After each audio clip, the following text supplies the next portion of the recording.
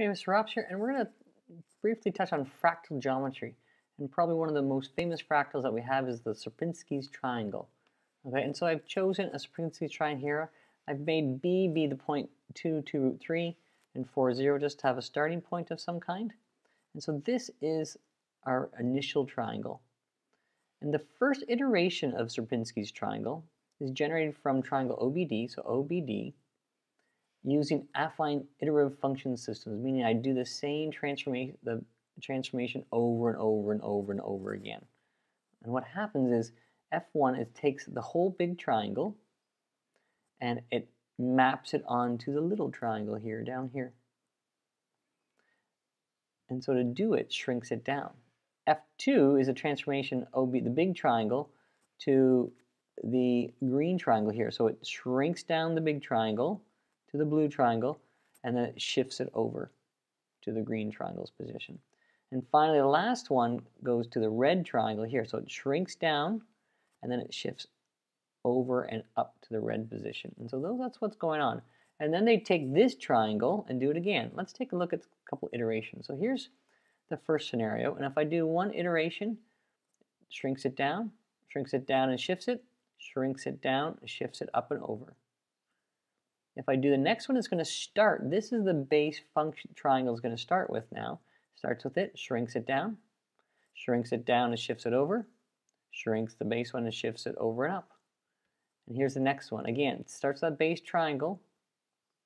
And each iteration, it's going to now, the next one's going to start with this particular triangle, shrink it down, shift it, shrinks it down and shifts it.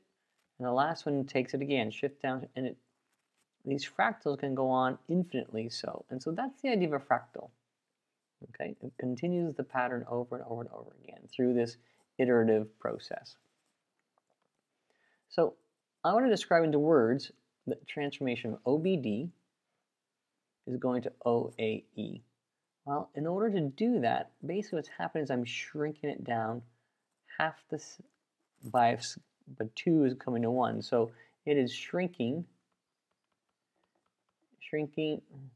oh, that's poor spelling, shrinking by 1/2. It's kind of like an enlargement, but smaller. Then OAE, once I'm down here,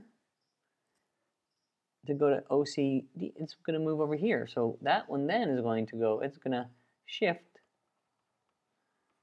2 to the right. And then finally, the last one takes this triangle here, shrinks it down, OA here. So I go OBD to, so OAE then shifts it up and over, goes, well, and I look at the symmetries, this is 1. So this point will go over 1 and up to here, which is root 3. And so it is going to shift in the x direction 1 and in the y direction 3. So I go over 1, up 3, and this is where the new triangle will be. So now if I want to come along and define F1, which is the first affine transformation, F1 is equal to the big triangle becoming this one. And so that's simply, I get, it shrinks it by 1/2. This is going to be F1. F2, well, again, it shrinks it down and then it shifts it over. So it's shrink xy, and then it moves over by this vector 2, 0. And then finally, F3, we'll shrink it down.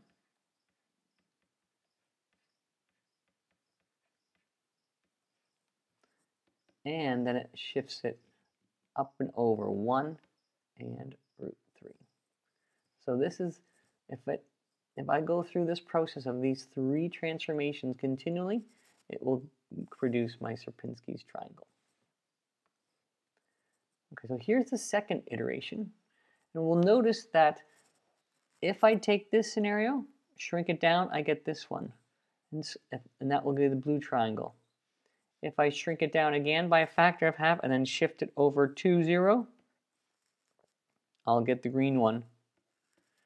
And then if I shrink it down by a half, which is this matrix, my point x, y, and then I take it and I shift it over to the right one and up √3, that will get me the orange one. And this is exactly F3.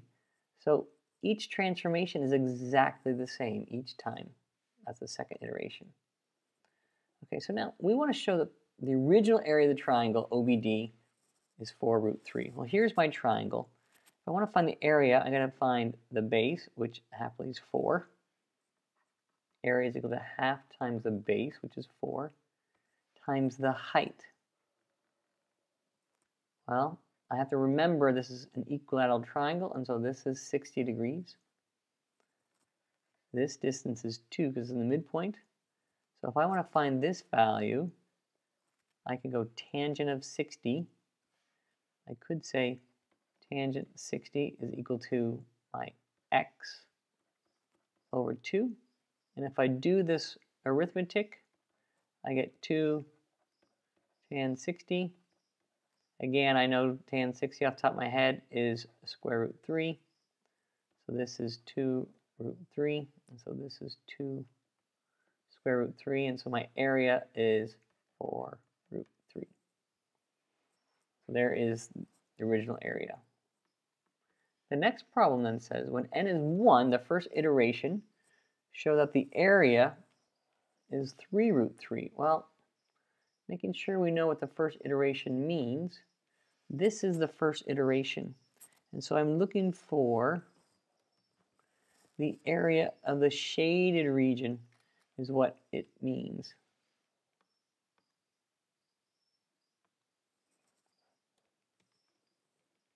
So if I take my first iteration,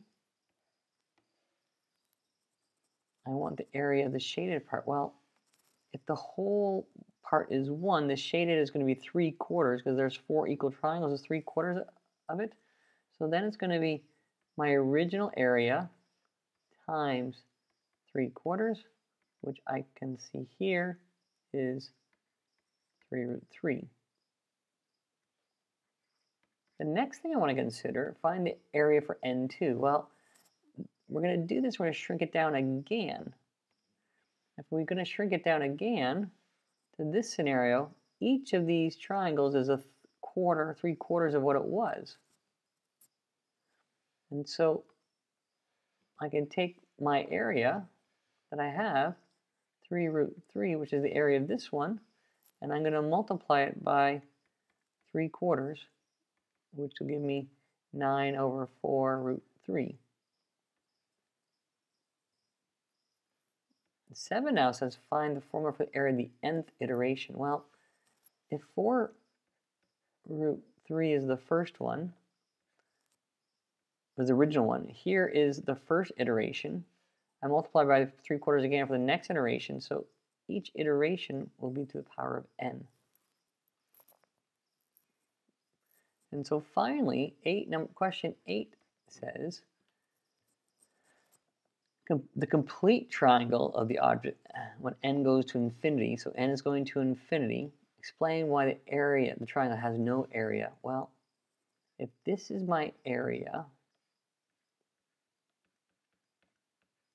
I know that as n goes to infinity, well, then 3 to the power n will go, if this gets really, really, really, really big, this goes to 0. So as n goes to infinity, this is 4 √3 times 0, which is 0. And so the area of the Sierpinski triangle, when you do an infinite iterations, is actually equal to 0. With fractals, fractals have a scenario of what we call self-similar. As you can see, each portion of the triangle is similar to what's inside, and that's one of those characteristics. And there's lots of different fractals that exist. We sometimes look at the perimeter of fractals. Sometimes we look at the area. But this idea of self-similarity is a key feature of fractals.